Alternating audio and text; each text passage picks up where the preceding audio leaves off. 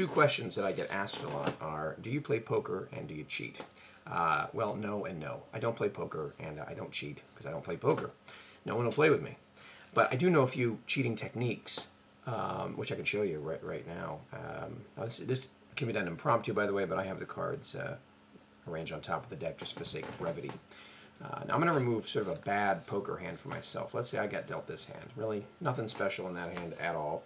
And let's say you got dealt what is considered a really good hand, which would be the kings. Okay, so let's say you got all 4 kings. Not a bad hand at all. Now, let's say I saw your hand and I wanted your kings.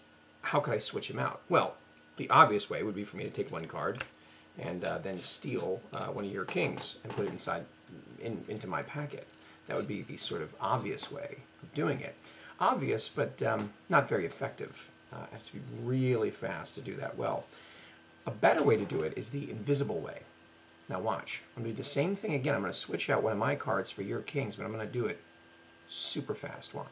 Did you see that?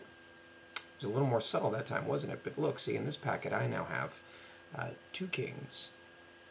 Yeah, not bad. Now watch. I can even do it 2 at once, right? That was 2 at once. Yeah. Now I've switched out. Look, I have all the kings right here.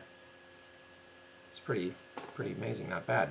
Of course, you can get in trouble doing this. I mean, if you notice that you're missing all the kings, well, I'd have to very quickly just turn all my cards right back into my bad hand here. Of course, you got to be careful who you play with, because meanwhile, while I'm doing all this stuff and I'm switching out my spot cards for kings, I mean, you know, I don't know who I'm playing with here, and if you're not careful, you play with someone who's really good and switches out the kings for the aces.